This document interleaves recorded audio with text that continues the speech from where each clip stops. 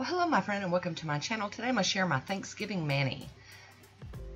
I've started off with Nailtiques Formula 2, and here is Native War Paints, and this one is Hyde. I'm going in with that first coat. This polish is so pretty. It's got a blue flash and shimmer that just, I knew it would be great for a base for a manicure. So there's that first coat, goes on easy. And now we're going to do our second coat.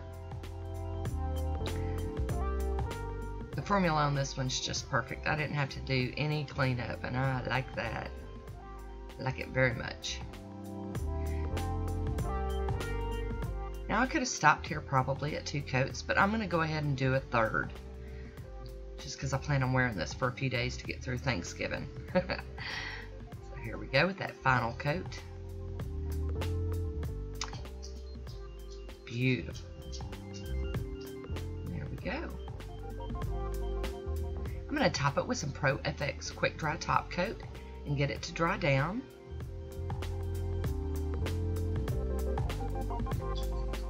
Oh, and I have messed up my middle nail. I'm going to show you how I fix that just as soon as I get done top coating. Because this can be fixed. It can be saved. I've got a little dampened dish with some acetone sitting out, so I'm going to tap my finger down into it, and just using my fingertip, I'm going to smooth that out. Look, barely even can tell I did anything. Today I'm going to be using BMH13 and this Moyra foil polish for stamping, and my AliExpress stamper, and my Beauty Big Bang scraper. I've got a piece of orange foil out. And we're just going to get some of these designs off of this plate and put them on the nails. So first you stamp it on, and it's not real opaque like regular stamping polish. But then you got to let it sit for 30 seconds, and then you start tapping in the foils.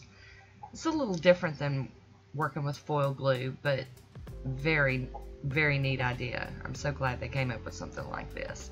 But you just keep tapping until you get the desired look you want.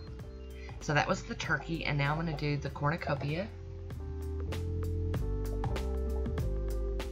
If you hear some crunching in the background, that's Cotton enjoying himself. And another 30 seconds you got to wait, and I would just do one nail at a time using this type of, you know, medium.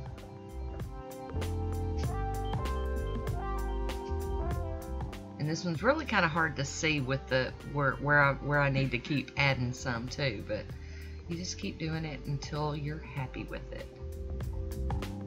And this image is going to go on my pinky. Gonna leave some of that base color sticking out there on the tip, and wait another 30 seconds and go in with that foil. Now Moyra's got this in I think 3 colors. It's white, silver, and black. And I just decided to use the black today because I wanted to make sure that this popped. You know, I want to be able to see the images. I also wanted to show that this Moyra foil stamping polish comes up with the tape trick.